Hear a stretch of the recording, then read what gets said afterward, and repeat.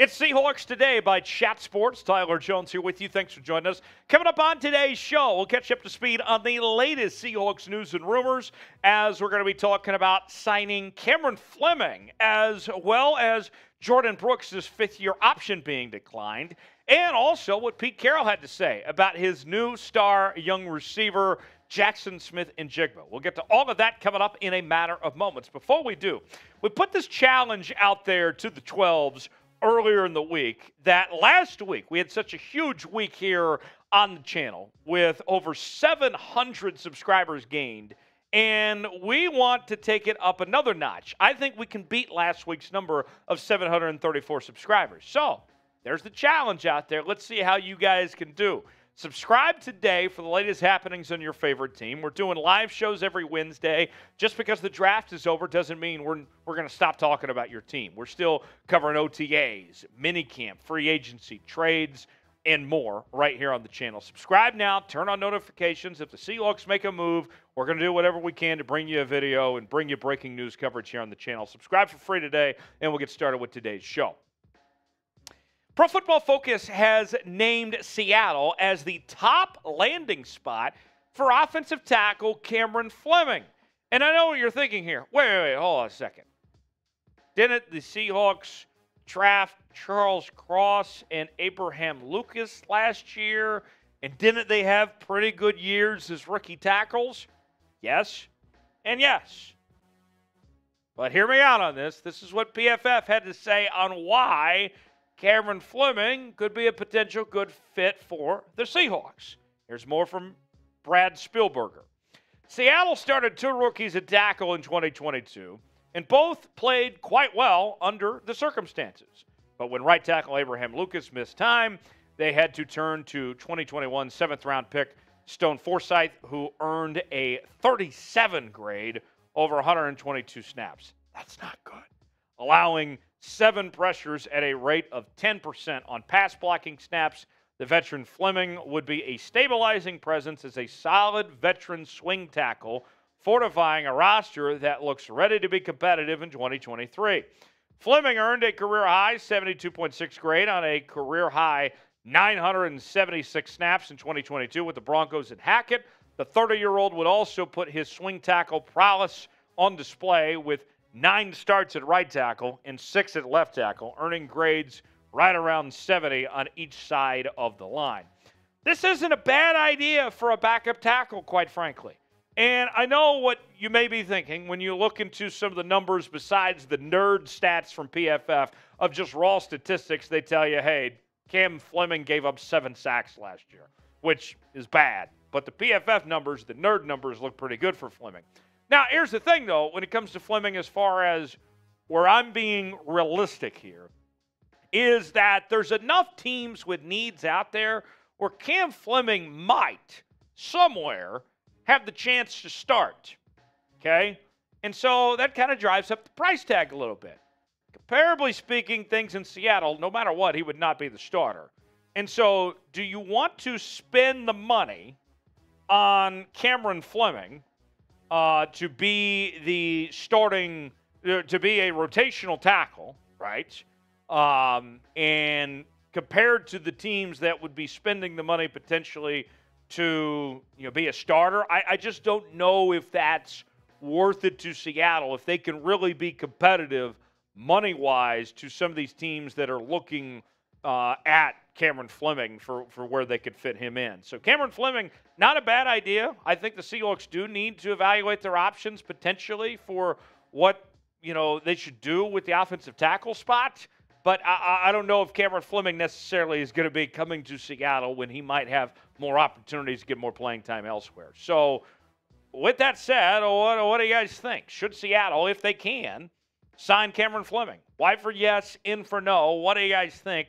Should Seattle bring in the big fella that was with the Denver Broncos? Let us know in the comments section. You might get an ad break. If so, take advantage of it while the ad's playing. Get your votes in. Tell me one way or the other. Y for yes, in for no, if Seattle should add Cam Fleming or not.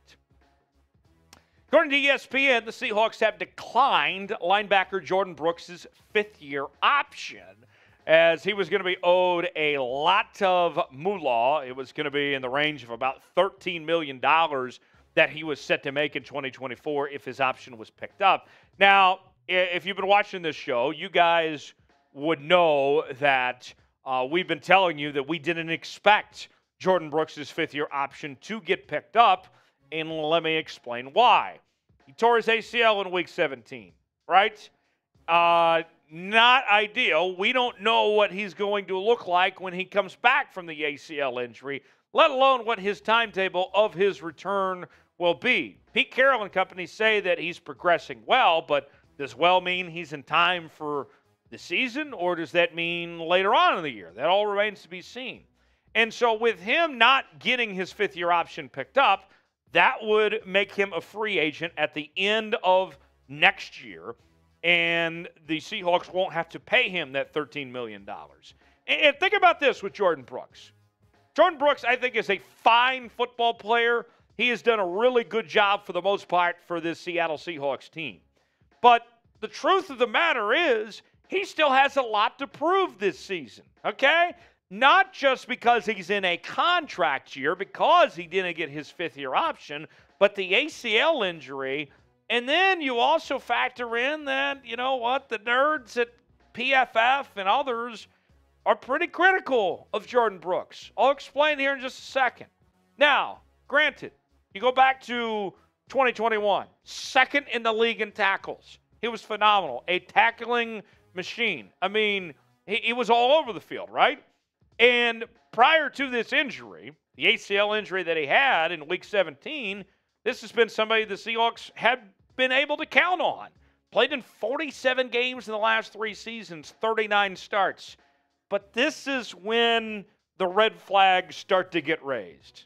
This is what I'm talking about. Besides the ACL injury and all that, PFF grades Jordyn Brooks overall as a 53.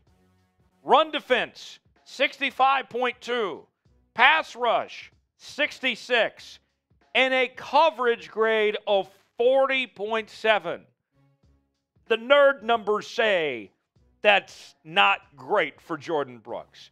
Now, I think there's a middle ground of some sorts. I get where PFF may not like Jordyn Brooks, but you can't ignore the raw tackled numbers that Jordyn Brooks puts together and comes up with. I think there's a middle ground.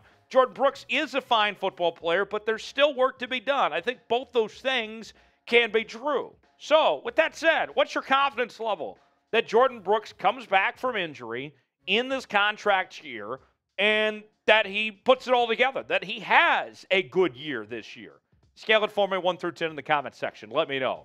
What do you think? What's your confidence level in Jordyn Brooks in 2023? Let us know in the comment section. Scale it 1 through 10 and let me know. In a moment, we'll talk about Jaxon Smith-Njigba, but before we do, now is your chance to get a Jaxon Smith-Njigba jersey, as well as Devin Witherspoon. On draft night, they had their names called by Roger Goodell, and it was a pretty awesome moment for both these guys to be on stage wearing that Seahawk jersey and the number 1. Good news for all the 12s out there is that those draft night jerseys that they were holding on screen, that neither one are going to be wearing the number 1 again.